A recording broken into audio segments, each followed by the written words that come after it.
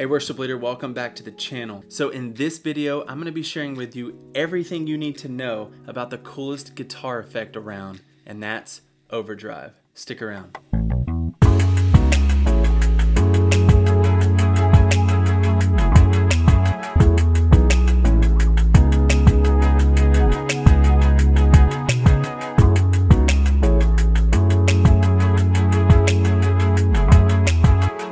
So I think I'm starting a new series. Last month I posted a video called Reverb Essentials, and it seemed to be a very helpful video for people. So I thought it would be helpful to make a couple videos on key guitar effects to help you understand and grasp what they do. So today we are diving into the world of overdrive. But before we do that, I have a question for you. What should be the next video in the series? Let me know in the comments below. I want to serve y'all the best I can with what I know. So what is overdrive? Overdrive is an effect that takes your original guitar tone and distorts it. Does that sound like a bad idea? Well, it's not. It's actually really great. Overdrive adds grit. It can make your tone sound bigger or more intense or even creamier if that's what you're into. It all depends on how you go about shaping your tone. There are several effects that will accomplish this distortion to varying degrees, and they're all on a spectrum. First you have clean boost at the low end, and then you move into overdrive, and then you get into actual distortion and over to fuzz, which is really fun to play with. You should definitely get a fuzz pedal if you have the chance. But today we are talking about overdrive because that is what is most commonly used in worship music. And as you can tell by the name of the channel, this is a worship leading channel. So I'm going to walk you through how to dial in an overdrive pedal. But before we do that, I need to explain to you two different types of overdrive pedals. First, we have classic overdrive, and then we have transparent overdrive. Transparent overdrive emphasizes the natural tone of your guitar and your amp, emphasizing what's already there. Think sprinkling salt onto a delicious ribeye steak. Yummy. On the other hand, classic overdrive colors your tone and shapes it into a new sound. Think smothering your delicious steak with a mushroom marsala sauce. Still yummy, just a completely different meal. I have two pedals here that fall into these two categories. First up, we have the Love Pedal Eternity Fuse. This is more like a classic overdrive pedal, even though with the right settings you can get a transparent sound. And second, we have the Emerson Custom M-Drive, which if you notice says transparent overdrive right on the pedal. As you can see, there are a lot of terms on just these two pedals. We have level, drive, volume, and gain.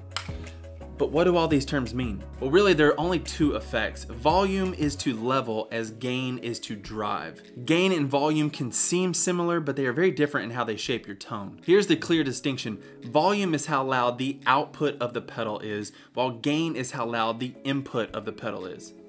When you turn up the volume, you're taking the signal that's already there and just increasing it. But when you turn up the gain, you begin to add that grit or crunch to your sound. Seems easy, but it's not that simple. When playing into a tube amp, the volume knob not only increases the volume of the pedal, but now acts like gain to the amp. Because remember, volume is how loud the output is. So the volume coming out of your pedal is now acting like gain to your amp. With this knowledge, you can begin to understand how to develop your tone. But we're not done yet. We also need to talk about tone controls. Tone knobs control the frequency of the overdrive effect, and this can look a lot of different ways depending on what brand of overdrive pedal you have. For example, this Love pedal has the glass knob on top.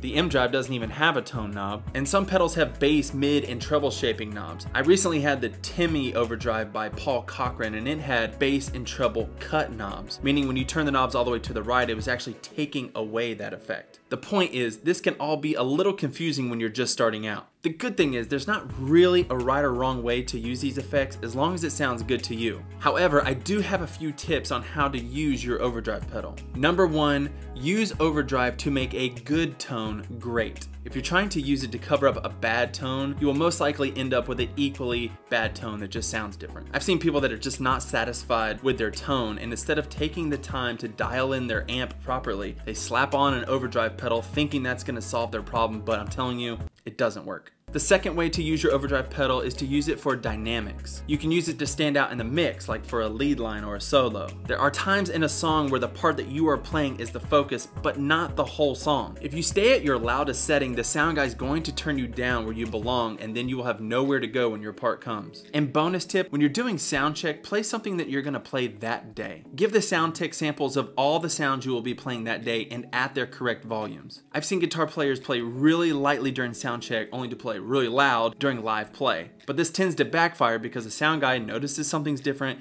he's going to turn you back down where you belong, and you're still not going to have the volume that you need. So sound check the way you play. The third way to use your overdrive is to change the character of your sound. So you've been a good guitar player and you've spent time dialing in your amp before you just slap on an overdrive. Good job. But just because you like the way your amp sounds doesn't mean you always want it to sound that way. Sometimes you want to match the sound you hear on the record, or the part that you're playing calls for a different sound altogether. Utilizing an overdrive pedal is a really good way to shape the character of your sound. So I'm going to walk you through how I dial in my overdrives. But like I said earlier, one of the most important things to consider before even touching an overdrive pedal is to dial in your amp. Now there are two ways people like to run their amps: really clean or edge of breakup. Let me show you what I mean by using the amps from the HX Stomp.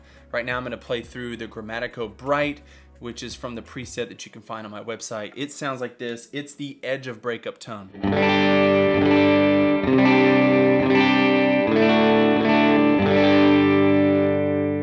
It's not that clean. It already sounds like if I were to dig in, it would already have overdriven tones. And little side note, you can get overdrive tones out of an amp. Actually, that's what overdrive pedals are doing. They're trying to replicate an overdriven amp sound. When you crank a tube amp, you get really nice overdriven tones. But there's one problem, it's really loud. So in comes the overdrive pedal to save the day. Now you can get really nice tube sounding overdriven tones without waking up the neighbors. So you've heard the edge of breakup tone, and now here's a clean amp sound coming from a deluxe reverb, which is also one of my presets. It sounds like this.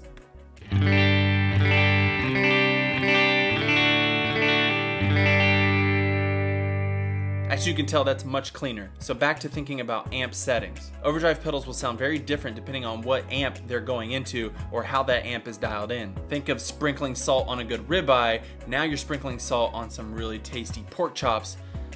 Man, I must be hungry. Anyways, the first step to dialing in your amp is to, number one, set the volume first. The reason I do this is because you don't want the volume to drop once you engage the pedal. So I start there first and then we'll move on. So here's my original tone. And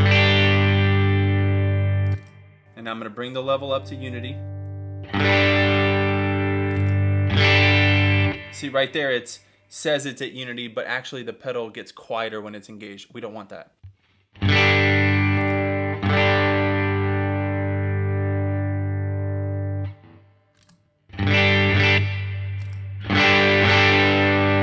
That's about right.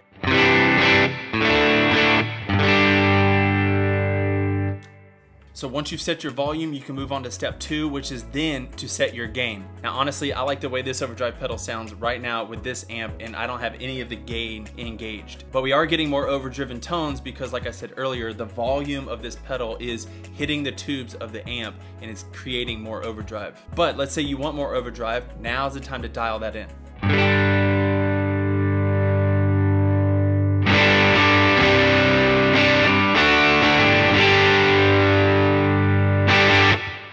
That sounds pretty good. Here's a similar setting on the M drive.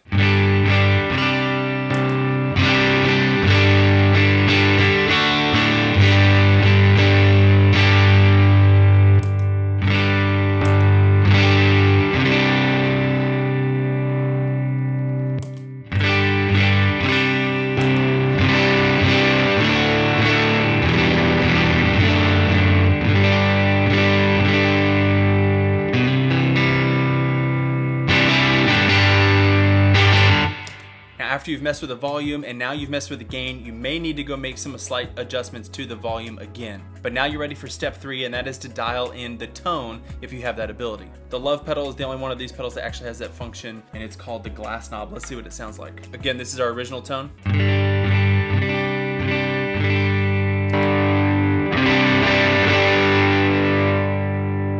I'm gonna put it back down to where I would use it.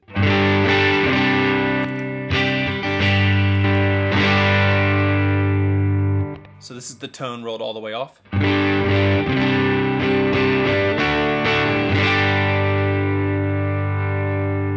this is all the way on.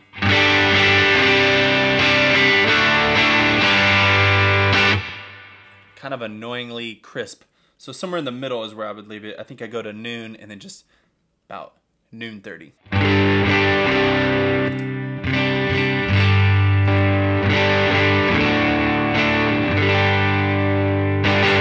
So that sounds pretty good. Once you've covered all those, you're really good to go. But there's much more that you can nerd out on. Like this pedal here has switches between different diodes. You have germanium and silicon and LED diodes that make different sounds, like symmetrical and asymmetrical clipping. All kinds of stuff you can nerd out on if you want to. But hopefully this video helps you understand the essentials of overdrive. The biggest takeaway from me is that overdrive is really fun. So I would say to you, go invest in a good overdrive like one of these or another one and play with it for a while, dial it in, and then trade it for another one and really figure out what you like. At the end of the day, just make good music that leads people to love Jesus more. Well, that's it for this video. Hey, remember to let me know down in the comments which video to make next for this series. Thank you all for watching. Please like the video if you thought it was helpful. Subscribe and hit the bell so you can be notified when a new video comes out. And feel free to share this video with anybody that you think would benefit from it. And a special thank you to all those who already subscribed to the channel.